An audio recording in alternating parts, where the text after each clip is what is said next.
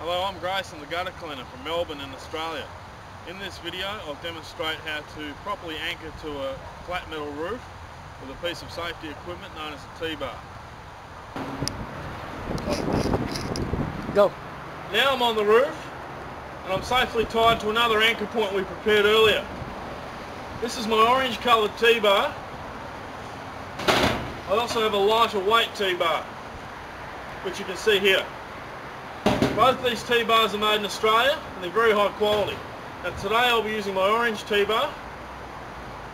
I put the T-bar in the gutter, I pull it back and I tighten these bolts.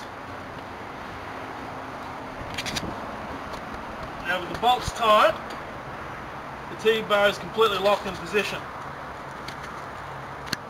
Now with my T-bar safely secured, I attach my carabiner and rope.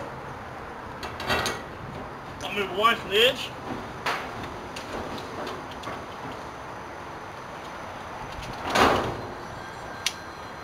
With my T-bar in this position, I'm now completely set up to work on the opposite side of the roof.